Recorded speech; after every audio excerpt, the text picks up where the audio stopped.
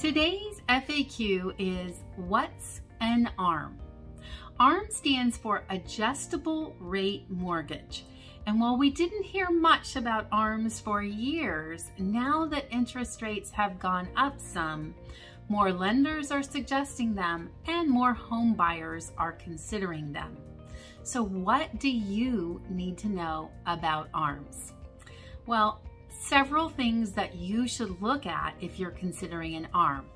The first one is, how long will the interest rate be fixed? What is your starting interest rate and how long can you count on that to be your interest rate and those starting monthly payments to remain your monthly payments?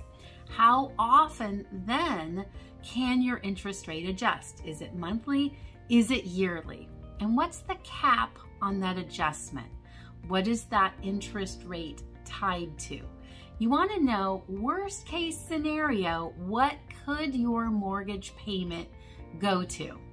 Look very carefully at how long you intend to keep that property and that mortgage, and then compare the ARM payments to a fixed rate payment so you can determine which option is best for you.